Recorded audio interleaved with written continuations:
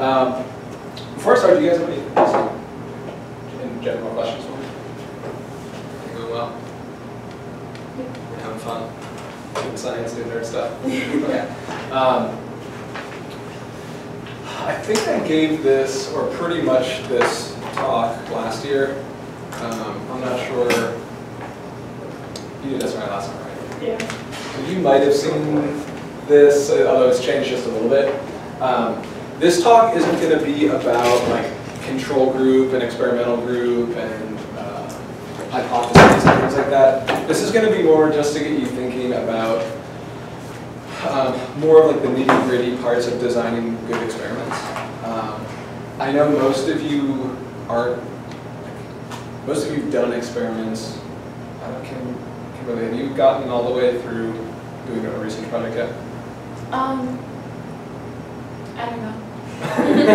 So, I think this might be, I think it'll still be useful for you, but if you've done an experiment like to completion already, I think this will probably be a little bit more beneficial. Not saying that it won't be, but that's kind of a guess.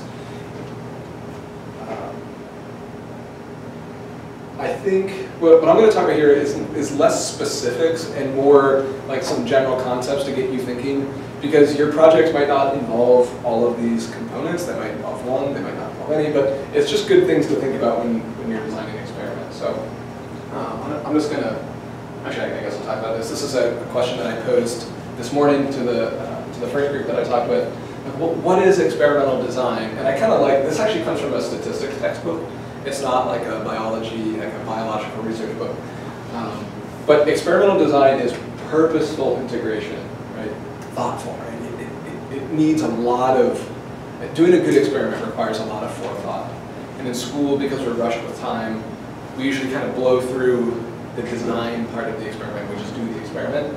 But you guys you're all at the point where we want really well designed, really thoughtful experiments. So it's got to be thoughtful, purposeful, and then we're going to integrate research objectives. So to do a good experiment, you have to have a really clear idea of what is it that you want to achieve? What is it that you want to reveal, what's your end goal? So you have to have a clear objective. You have to know your data collection techniques. And so that's where the advisors come in. We really want you guys coming in with really clear ideas and objectives and questions. And then we can help you figure out, well, how am I going to collect the data that I need to collect? So if it's like last year with Julia's fruit flies and electrical impulses, you know, the shade and Mr. Brasky and Searfoss, maybe we'll help you find probes that you can shove into fruit fly eyeballs and see if you can measure those impulses, or the primers, or the real-time PCR, things like that. But yeah, you obviously have to you have to know that before you start the experiment. And then a big one that a lot of times I think student researchers save until after the experiment has been done is, once you get data, what are you going to do with it? So when you go into an experiment, you really need to have a pretty clear picture of, this is the kind of data that I know I'm going to collect, and then I have some ideas about what I'm going to do with it. So that might be like, what are the statistical tests that we're going to run, but at the very least, having a pretty good idea of what that data is actually going to look like. So a really good experiment combines all three of those: good objectives, really sound techniques, and then very robust data analysis, so that you get high quality results and a large quantity of results, right? We want lots of information coming out of your experiments. And I think just kind of talking to you and knowing what you're interested in, all of your experiments have a lot of potential. So I know that there's some changes this year, which is exciting, but all of you are right there. Okay. So that's kind of my spiel for experimental design. I want to talk about this a little bit. So there's these terms that we use in designing experiments: population and sample. And they're not the same as what we would think of as a biological population. So in biology class, a population is members of the same species that have the potential to interbreed, right? Individuals that are close by. In statistics and in experimental design, A population is a group of things that's of interest to the researcher. So it's kind of like if you're studying one specific species of plant, it's all individuals of that species of the plant. If it's, I don't know, I'm trying to think of examples that might work for you guys. But I like to think of the population almost as reality. So if you could, let's say let's talk about Bryn's project a little bit. So Bryn's been measuring milk samples for levels of lactose. And so interested in lactose intolerance or lactose sensitivity. And we've been talking about like what's the thresholds, like what's the level of lactose that triggers a response in people. And so that's the population in her study, if we're dealing with the people, would be who? What would the population be in her study? This is a poorly worded question, so I don't do that. Right. So the population would be everyone on Earth who has lactose sensitivity. So if we could do a study, if we really wanted to find out, like, what's the average threshold that people, like the amount of lactose that they need to consume to have a bad reaction, in theory it's pretty simple. Go find every single person with lactose sensitivity and see at what level they have a response. Does that make sense? Can we do that? No, we can't. There's no way that we could go and physically, all right, eat this food, and okay, does your stomach hurt, okay. We can't do that with everybody. So we do an experiment with a smaller subset, a sample, hoping that it reflects, that your experiment reflects accurately on the entire population. Does that make sense? So a lot of what we're going to do, talking about experimental design, is how do we make sure that our experiment, from the very small sample that we're able to collect as high school researchers, accurately reflects reality, the truth. And the frustrating thing about science is we never know if our results accurately reflect the population. But we can do a bunch of things to make it that more likely. Am I making any sense at all? This is like the best little diagram here, big circle, population sample. And so, this will just be kind of a hypothetical question for anyone actually making answer. What are the challenges to studying, to doing research, to make sure that our sample actually reflects the population? Well, one is usually, the universe is big. We can't make all the measurements. It's impractical. It doesn't make sense to go and measure everybody for lactose intolerance. Financially, it's limiting. And so because of that, that's why we pick a sample.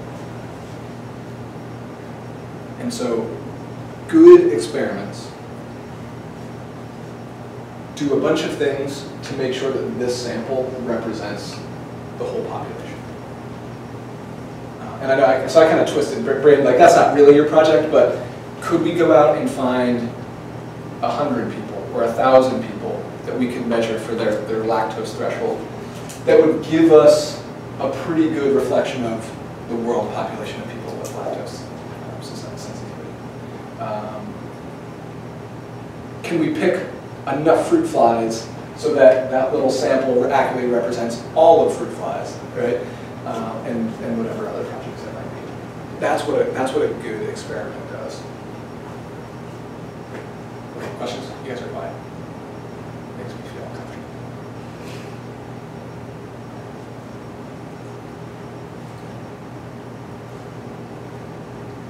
So what the purpose of this talk is going to be, and again, I know not all of your experiments are going to require this. Your experiment last year did. So Dr. Sarapilia really talked a lot about randomization and blocking, and those are the things that we're going to talk about here. Not many high school research projects incorporate these techniques. They're not difficult. It's just that we usually don't tell you that they exist. So if you can, it's going to make your projects that much better. So if you can go into, not that a lot of times when we do these seminars, we talk about, oh man, you're going to go to science fair and you're going to kill it, like you're going to be great. But, so I am going to say that right now. If you would take a project with some of these components to a science fair and you could talk to judges and explain why you randomized and that your project was a single blind versus a double blind study or any of these things, you're going to blow them away. And it's going to be better science than what you would have done otherwise. So I'm just going to talk about a few ways that you can make sure you choose a representative sample so that the people or the flies or the plants that you decide to study are truthful or accurate representations of all of the people or all of the fruit flies or all of the willow trees out there. I'm going to kind of skip over this. I think the picture does it more. If you want to write some of that down, you can. But how do we make sure that we're not being biased? That our preconceived notions are affecting which individuals we choose. Okay, so what I'm going to talk about, like I said, are a couple of techniques that we use to maximize the chances that our sample reflects the whole population. Or one of my favorite books out there, it's a super nerdy book, but a good book nonetheless. There's a book called The Signal and the Noise. So it's written by a guy named, I always forget, Nate Silver. Nate Silver or Adams, do you know what I'm talking about? The guy who runs 20... Yeah, he does like the election data. Yeah. So he's this statistician that basically, he predicts elections, he predicts how well baseball players are going to perform, but it's a book all about how do you, there's so much data out there in the world. Like imagine, I'm getting off topic already, imagine trying to predict the weather on Saturday. How many individual data points could we collect to predict the weather in Robizonia on Saturday? Infinite, right? Temperature everywhere in the atmosphere, like from ground level all the way up, soil, temperature, humidity, wind patterns, and not just here. We also have to think about all of those data points, all of those metrics, east and west and north and south here. But there has to be, among all of those data points, there have to be some that are meaningful, that will really tell us what's the temperature, is it going to rain, what's the humidity on Saturday. So he calls the noise all of the data points that are there that just kind of get in the way. The signal is the good stuff. So we're going to talk about a couple of techniques that make it easier for us to tell as we're doing our experiment what's the meaning, what's the good data that's going to help us come to a conclusion, and what's all the other data points that are just going to make it more confusing than it needs to be. Okay. And just real quickly, you mentioned good data versus other data. There's never bad data. Data are data. Technically. Data is data. Yeah. It's data. It's just a question of whether it is pointed towards your research or extraneous or variable or some other non-important information. I don't know if you said that, but no, I wanted to that's a reiterate. good point. Okay, so how do we do that? How do we make sure that we are, what we're going to do, what your experiment is as a high school researcher, is accurately reflects the real world? And so the simplest one is collect more data. Like we said, if you could collect every single data point related to the question that you have, then you would have an answer. You would know what the average threshold is. Or if we could collect every single possible data point, we might be able to know for sure what exactly is going to happen on weather on Saturday in Robizonia. We can't do that. But the closer you get to collecting all of the data, the more reliable that study's going to be. But that's hard, right? So there's some other ways we can do it. We're going to talk a little bit about randomization. So if you have a huge pool of data points, but you can only collect 100 data points, which ones do you collect? And so I'll show you. I'm going to try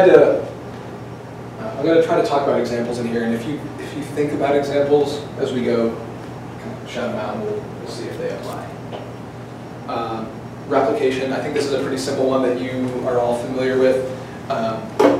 You can't just do an experiment one time. You need to replicate it. So how many times do you run your control group or your experimental group? grid we were sitting down yesterday looking at that 96 well plate, how many times do we have to do that negative control? How many times do we have each of those? So that's what we're talking about as far as replication. We're going to talk about something called blocking.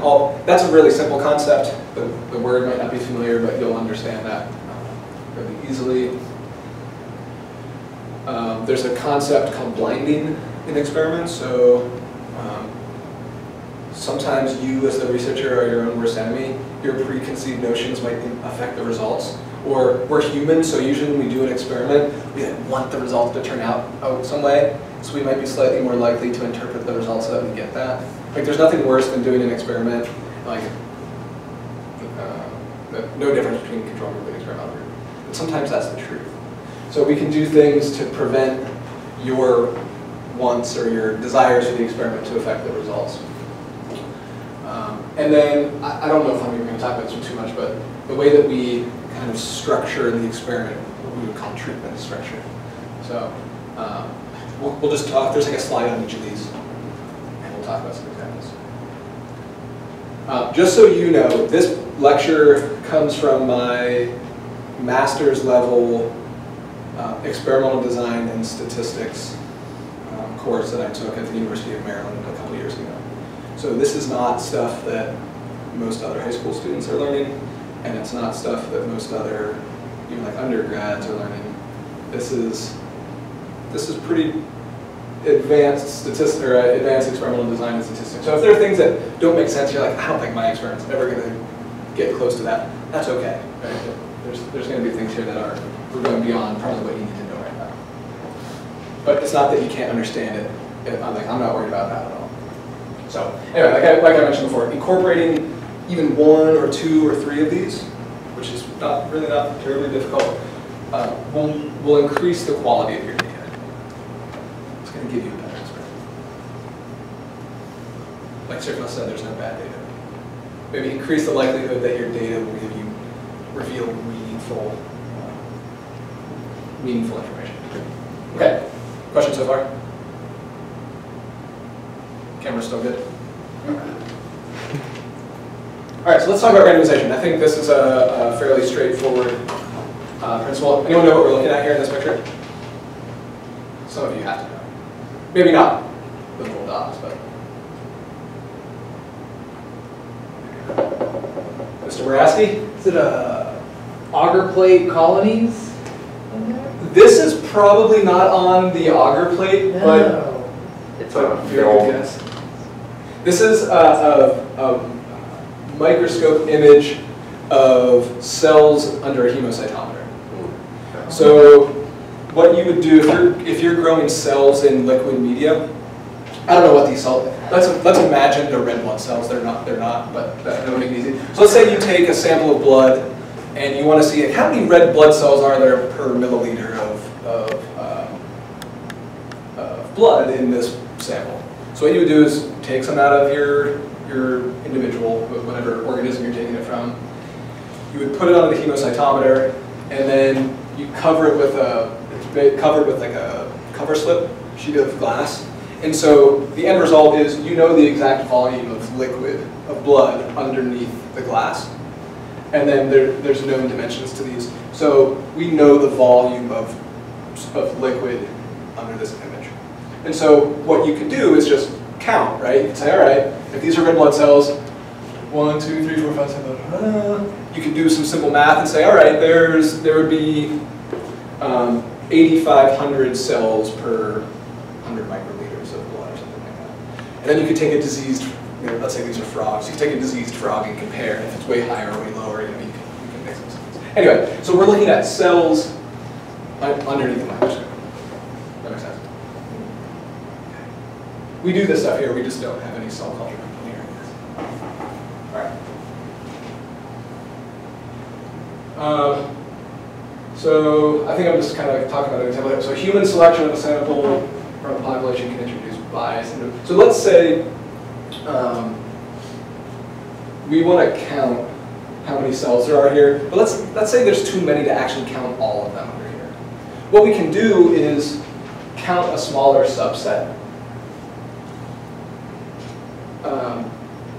so that we don't have to count all of the cells, but we're pretty sure we're going to get an accurate number. And so the idea is, instead of counting everywhere, let's say, well, let's just count the cells in 5 of these little blocks, and then we can use that to estimate how many cells there are total.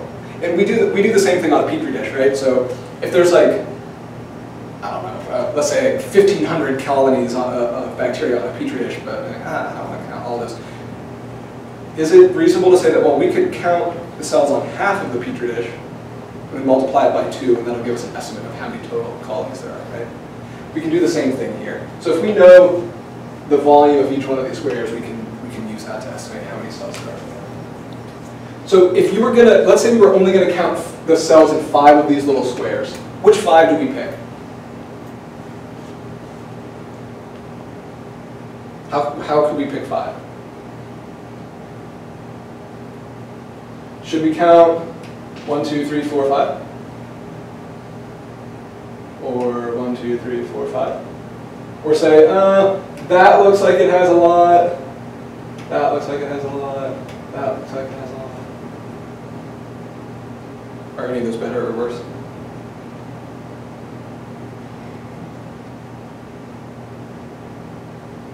Are any of those random? No, like our human bias is impacting that count probably. So if you would read a statistics textbook, that what they would say is probably the best way, the fairest way to count these would be number every square. 1, 2, 3, right? Maybe there's 50 squares there. And then use a random number generator. Okay, so you say, all right, pick a number at random from 1 to 50. 47. Okay, we're going to count this one. Pick again. Number 3. Okay, we're going to count this one. Number 6. It does seem close together. Maybe we should. Doesn't matter, right? It's a random number generator. So those would be the 5 that you would count. Does that make sense? Now this is just one example. Can you think of other times when randomization? I'm trying to think about so maybe in Janae, your experiment was small enough. Janae had a bunch of buckets with 4 different kinds of willow plants. And so yours was small enough that we could count, or whatever Dr. Serpili is doing, right? We could count or measure every plant. But let's say you have an acre of corn grown with a pesticide and an acre of corn grown without, and you want to measure like average growth. Can we measure every corn plant? No. So how do you pick randomly from both fields to make sure that you're getting an accurate reflection? Probably, I don't know, if in a trial like that, maybe every corn plant has a GPS tag, and so you do a random number generator and say, okay, this one, right, and you make it truly random. I don't know if that example helped at all, but in cases where we just can't take the time or the effort, or it's too hard to count every individual sample in our sample, then we need to pick randomly. The fruit flies were kind of like that. I know you're kind of moving away from the fruit flies, but if you have a vial of like 1,000 flies, you're not going to take all of them out and measure. So last year when you did that, you probably grabbed the slowest ones that you were able to get out of the vial, right? Is that random? Probably not. Now, in that case, are you going to number every fly and, oh crap, I have to find number 437? Probably not going to. So there's some limitations to this, but as you're starting to design your experiments, think about randomization. How can you make sure that your data is truly randomized? If you're going out in the environment and trying to find frogs or salamanders, we'd have to read about what that kind of randomization would look like. But there's going to be some bias there. Like again, I'm catching all the slowest salamanders. so is that truly random? Probably not. There's some collection bias. Okay. Does the idea of randomization make sense? Okay. Anything to add, Sirfos? Ryan? I've done studies where we're outside doing samples, looking at plants and seeing what insects are associated with plants. When you go outside, your eye is going to be drawn to certain samples. So when I was doing teaching undergrads this, we'd actually take a hula hoop and they would toss the hula hoop, and wherever the hula hoop would land, it'd be like your random sample, and you would just census what's in there. Even though there might be a plant right next to it that you want to count, you're limited to what is in that hoop. So it's really important. There's lots of parts where you're collecting data and you're putting in bias. You may not think you are, but you are. And if you take that into account when you're setting up your design, you can talk about it. It really sets you apart. I did research, kind of similar. I did research at Penn State for a summer. Worst job ever. Do not do this. In the Penn State plant science, and more specifically the weed science department. And so what they were doing is, kind of like I said with the corn, they had these field plots of corn and alfalfa and all the wheat and all these different crops. And then they would try different ways of suppressing weeds. So they would do a natural, like, straw cover. And then they would do pesticide, like herbicide combinations to kill the weeds and stuff. But my job as a college intern was go out and take a quadrat, which is like a meter by meter square, broken up into smaller pieces, kind of like this, but imagine 3 feet, 3 feet, 3 feet. And just like Ryan said, or Mr. Maraski, just throw it into the field, wherever it lands. I counted and identified every single weed in that little 3-book. There's a lot, if you think a meter by a meter, there's a lot of weeds that pop up in that, even that small space. So if I got to choose, and it was at the end of the day, because I was hot and sweating, 7 hours out in the field, in central Pennsylvania, 90-degree heat, I was probably going to choose where there were the fewest weeds. But that's not how it worked, right? So they would assign me, okay, you have to go in this section of the field. It's been randomized, it's been randomly selected for today, and then you randomly pick an area to choose, or kind of throw the quadrat out into that area. So sampling in the environment oftentimes requires interesting randomization. Highly recommend not being an intern in Penn State weed science. And depending on the organism you're monitoring, your sampling technique will be different. Because if it's wildlife that's moving around, compared to plants that, last I checked, can't just uproot themselves and walk away to a different spot. Right? So your sampling technique has to be different if you're looking at migratory birds, for instance, or something that's going to be moving around. So that's something that we should, for first time, just finding some amphibians would probably be good for us. But if we wanted to have publishable data, we would need to randomize and think about that. So, okay. Question? Replication. This should be a fairly quick one. That's kind of a general statement. I don't know if I'll write that down. Having replication or duplicating the trials of your experiment obviously is going to give you more reliable data for a couple of reasons. And like we mentioned earlier, anytime you can increase your sample size closer to the population, your results are more reliable. The other reason why having lots of data points is useful, and this is more of a statistics thing, and I know most of you haven't had much in the way of statistics yet. One of the most important things that we need to determine when we collect data is, okay, we're looking for let's go back to Bridget's example. We're looking for what's the threshold that people with lactose intolerance have. Like, what's the level of lactose that will give them a reaction?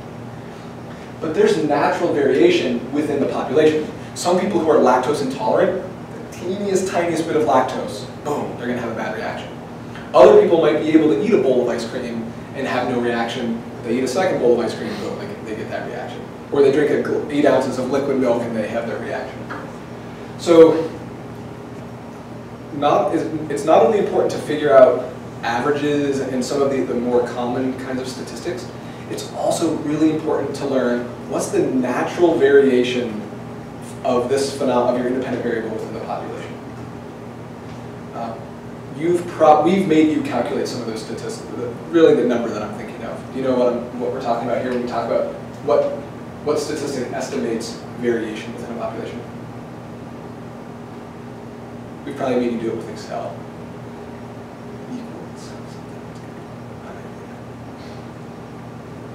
Standard deviation is kind of what I'm thinking of. Does that make sense, or does that sound familiar to everybody? So, in a population, maybe, so let's look at something like height. If you would take all people living in the United States, you want to find the average height. Maybe let's say we were able to figure that out. Let's say the average is 5 feet 7 inches. But there's obviously a lot of variation. So the highest person might be, I don't know, what's the tallest person, like 7 something? Probably. 7, 8, really tall. And the shortest person, I don't know, like 3 feet something. So there's big variation. In order to really understand our data, yeah, it's nice to know the average, but we also need to understand what's that variation within the population. And so by replicating and collecting more data, not only do we get closer to the population, we're also able to estimate measure what's the standard deviation in this population. This number is average. Within this range is kind of normal. So if we get a data point way above or way below, is that normal, or is that something, is something meaningful going on in that data? Am I making sense still? Okay. So I'm not going to talk a whole lot about that, but basically, when you're designing your experiment, you want to think about, is 10 flies enough? Is 100 flies enough? Is 1,000 flies enough? We're limited by money, we're limited by time, we're limited by availability of materials, but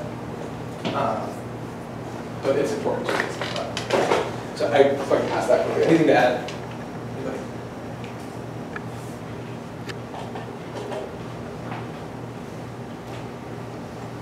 Sir Foss, Maraski? Okay.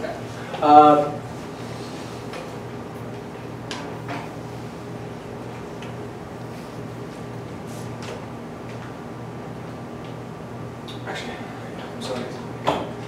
So I just talked about this. Some of these seem kind of like oxymorons. We just talked about the importance of randomization. So we want to, there's a bunch of data points out there. We want to randomly sample so that we're not introducing bias. But there's another concept called standardization that kind of seems counterintuitive. It's not an oxymoron. Like, you can do randomized and standardized data at the same time. But we'll have to explain. So there are procedures in an experiment that reduce. So like, there's always going to be natural variation in the data that you collect. Like we said, in heights, you're going to have tall people, you're going to have short people.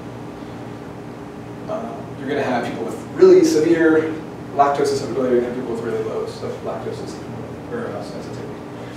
But there are things that, so we can't, that's real, we don't want to change that. But we can reduce variation in our data that is caused by us, not variation that actually exists. And so by standardizing either procedures or the way that we collect samples, we can reduce some of that noise. Probably the way that we would best think about that, if you think back to like biology or some class where we talk about variables, independent variable is what we change purposely in the experiment. Dependent variable is the result of that, of the data that we collect. What are the other kinds of variables called? You were here this morning. Yeah, say it. Extraneous are these confounding variables. They're things that, if we don't control well, will mess up our experiment. So what we can do is make sure that we're not accidentally introducing any more confounding or extraneous variables than are absolutely necessary. So 2 ways of doing that: sample uniformity and procedural uniformity. So kind of ensuring sample uniformity is reducing any natural variability of the things that we introduce into the experiment. So that probably doesn't make a lot of sense. Let me try to give you an example. Let's say you're a pharmaceutical researcher and you're testing a new drug on rats with, I don't know, MS. So you say, all right, we think we have a drug that's really going to work for MS. We're going to try it in rats. What rats do you want rats with MS, but what rats do you select?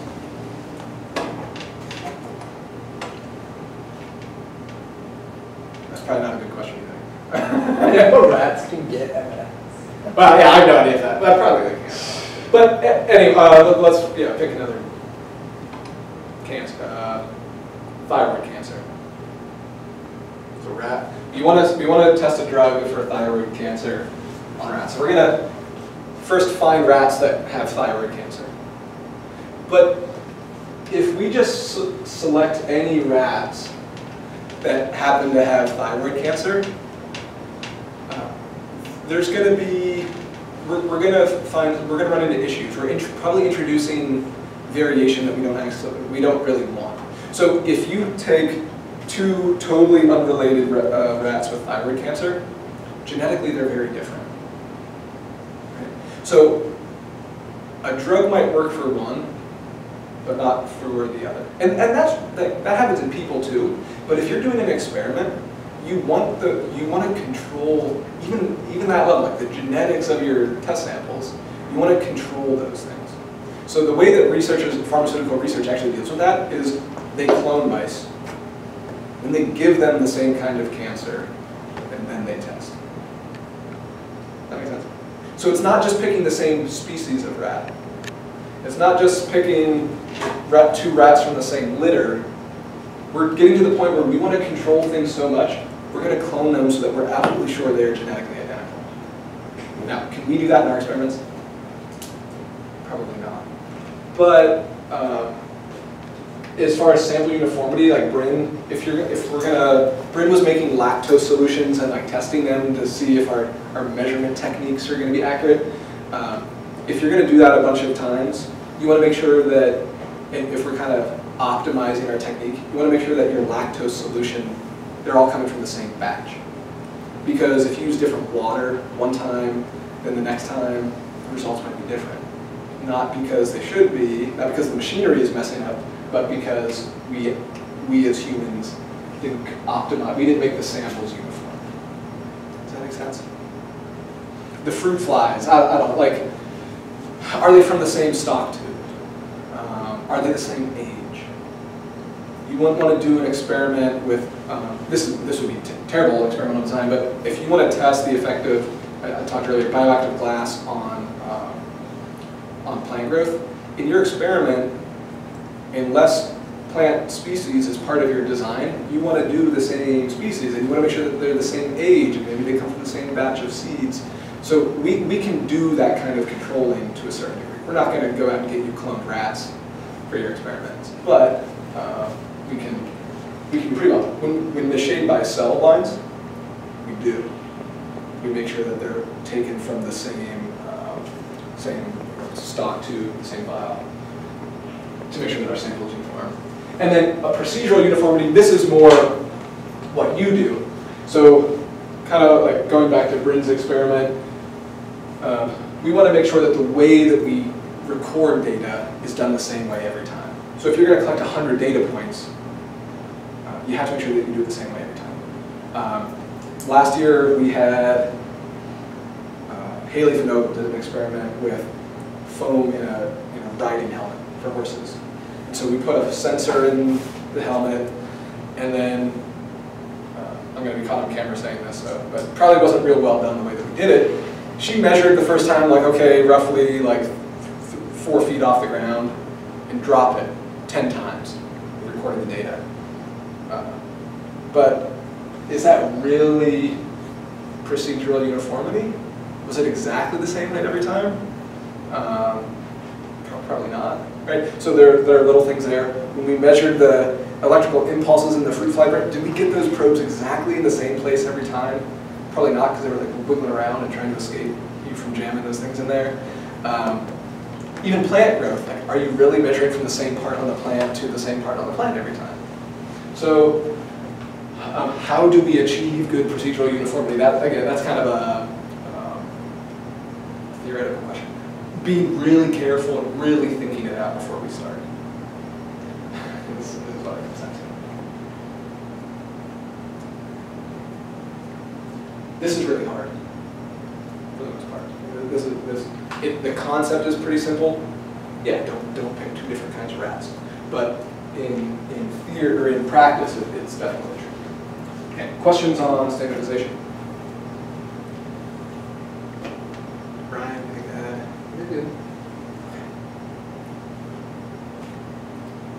gonna have like, I only really want to talk about 2 more. Blocking,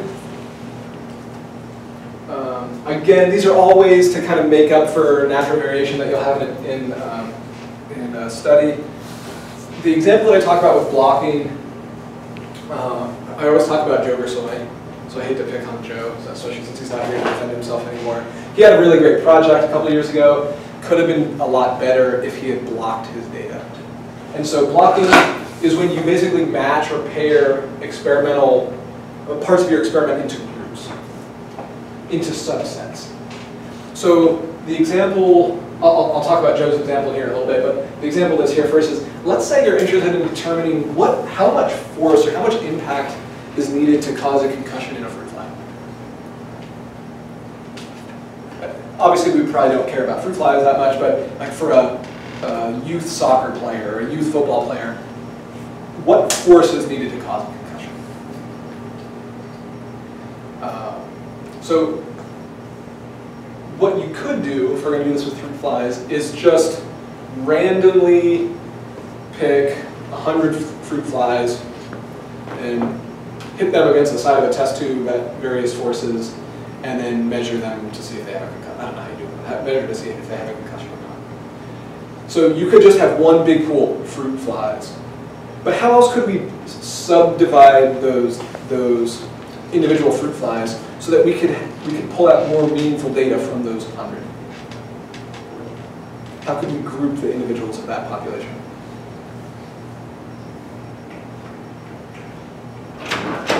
Am I correct? Yeah. Like size, weight. Sure, size or age or something like that. Yeah, we can do that.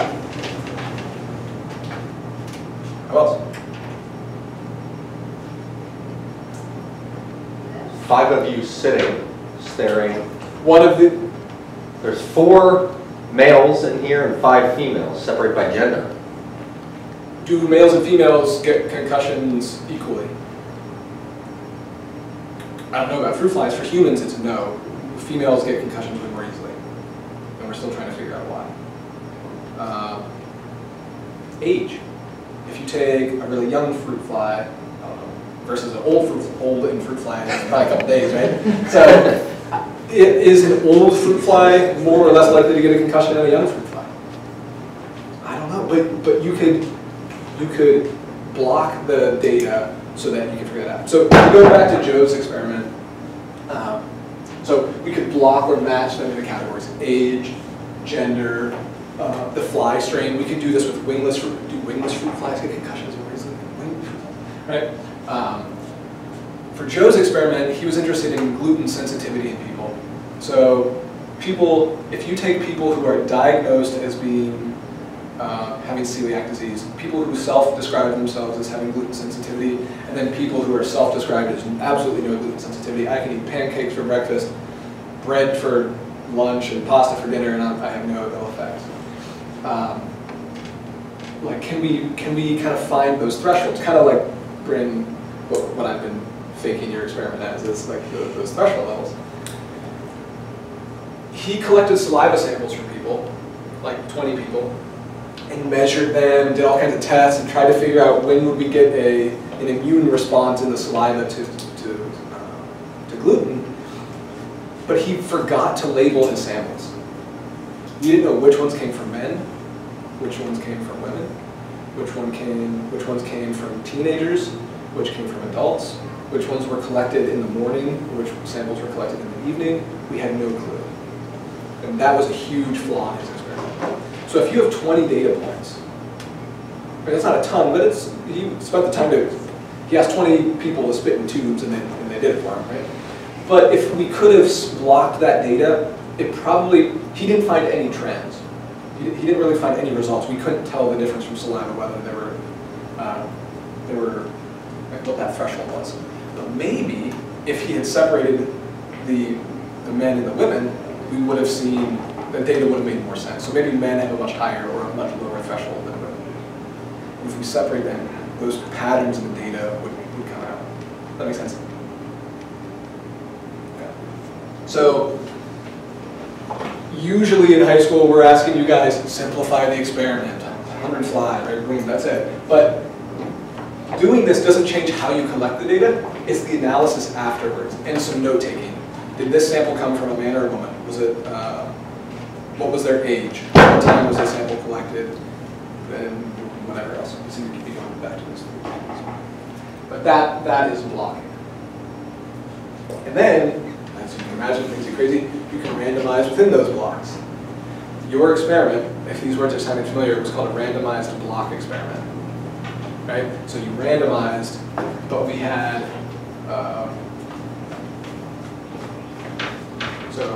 we had randomization within each block that we did.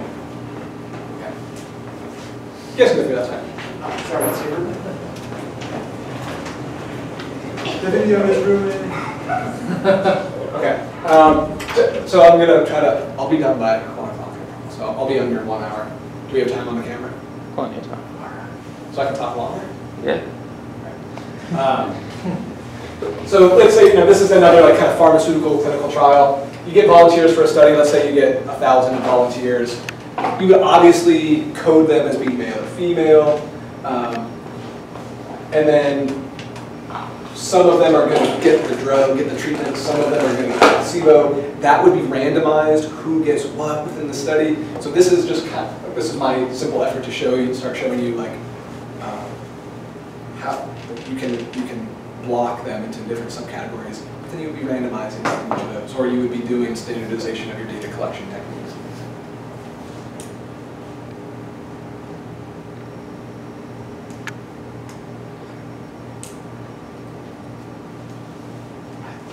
I think this is the last one that I was going to talk about. We've only done this one time here at Conrad Weiser that I can remember. So there's a concept in experimental called blinding.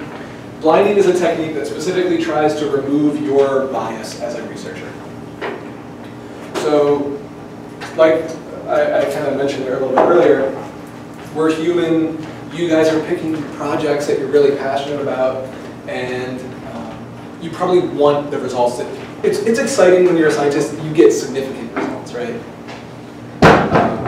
And so if you know, if our results are kind of iffy when we're doing real-time PCR, trying to find chytridiomycosis in these amphibians, realistically, we probably want no. So we're going to be looking for a fungal disease in amphibians with Ireland's project. Hopefully we'll find nothing. The researcher in us probably is saying oh, I hope we find some of this really horrific worldwide fungal infection in our amphibians here, because it'd be fun to talk about, right? But our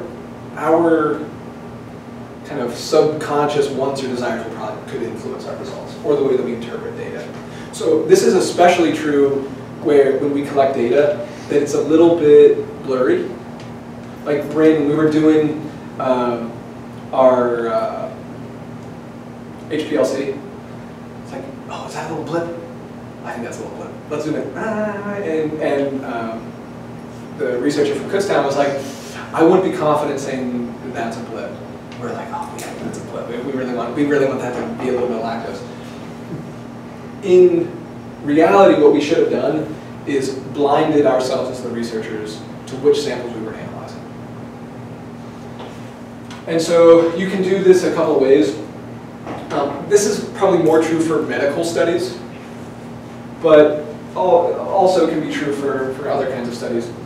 A single blind experiment or a single blind design is when information is designed to the patients in an experiment.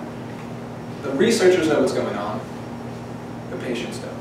Now, none of you are going to be using or working with patients that are human, I hope. So we won't really have to worry about that. If your patients are fruit flies, you don't need to withhold information from them. They don't know what's going on in there. But if you're interested in a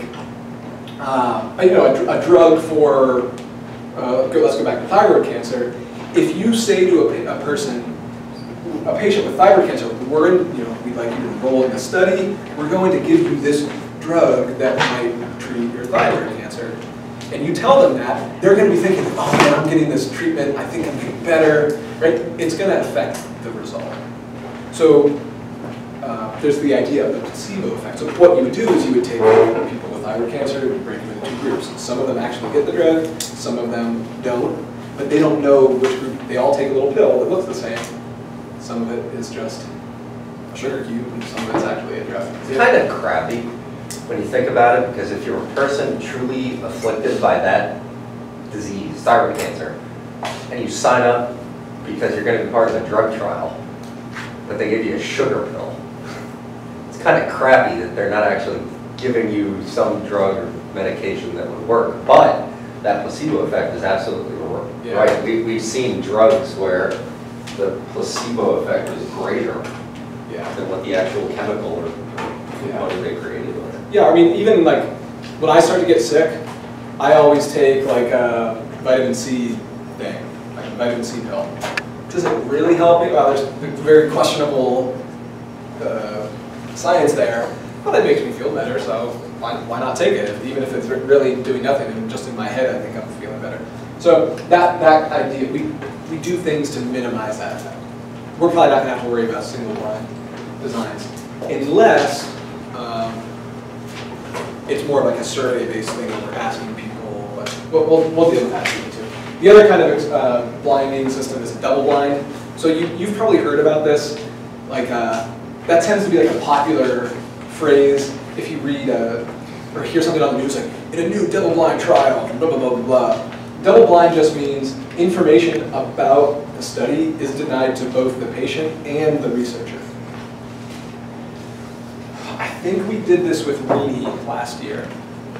And so it wasn't really, I don't know if I can call it double blind. She was doing cell culture with wasp venom. So the cells didn't know and the wasps didn't, whatever. But Ms. Shade and I coded the plates, coded the samples, so that Rini didn't know what she was counting.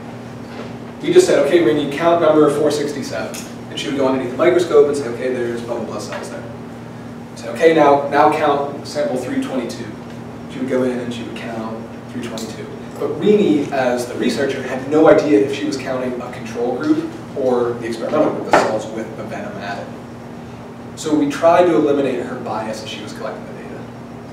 And that's probably, we should be doing more of that. It takes more cooperation, CWSRI or Shade or whoever. We could withhold information from you while you're counting and then tell you afterwards. So you can say, wow, like there really was a huge difference and I didn't just make it up in my head. So that's what we mean by blind. Any thoughts, questions? I think that's done. Isn't that done for, I was thinking back at food science, they for taste testing? Yeah. For like quality control for new products, they'll bring in like a panel. If you go to Penn State, they'll pay you to come in and sample these foods, and they'll give you like a new product they're considering, but you may not know if it's like change or the. That's probably single blind. That's single blind. Because the person, because the researcher needs to know what samples they're. Now they will vary the numbers. Yeah. But they could be double blind because the person giving the food to the subject is a tech that has no clue what's what. The researcher is well, the tech must know what's what. Oh yeah, the tech in order to send. So the lead researcher, the PhD, or the company might not know. It could be the middleman that knows. So I guess theoretically. That's what I think. I think of a blind study. Yeah. Taste testing.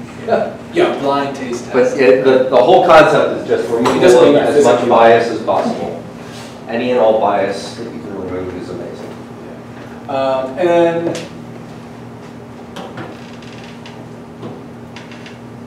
I get, I guess I will talk. This is fairly simple, and I know it applies to at least Brandon's project. So I'm going to do that here. See if I can do this in 55 seconds.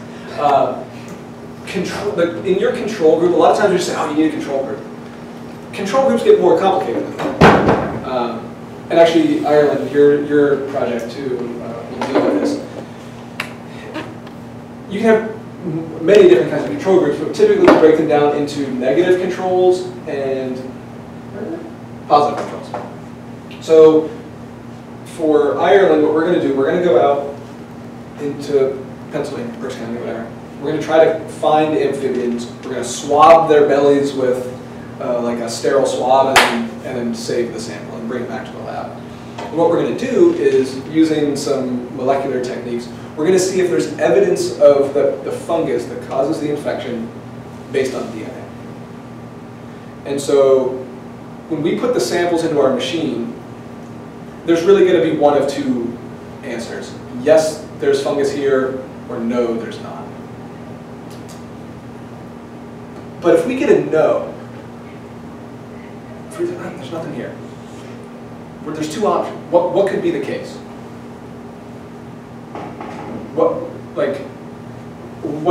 How can we interpret those results?